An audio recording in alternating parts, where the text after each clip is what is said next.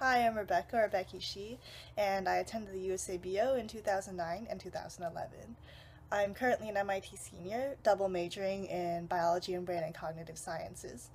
And in addition to my classes, I work as an undergraduate researcher in Professor Wei-Feng Xu's lab, which is a neuroscience lab, part of MIT's Peak Institute for Learning and Memory.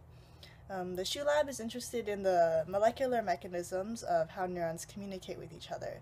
So, in particular, we study the role of proteins in the hippocampus by knocking them down and seeing what kind of biochemical, electrophysiological, and behavioral changes result.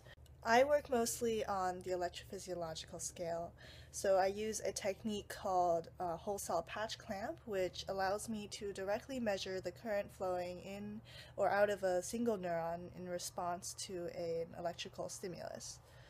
This allows me to compare the responses of a neuron that's a wild type versus a neuron that has a protein knockdown to see what the role of the protein is in maintaining synaptic transmission. My current interests and research path have definitely been shaped by my experiences with the USABO. In terms of science, the USABO has given me a strong, broad base of understanding through all of biology.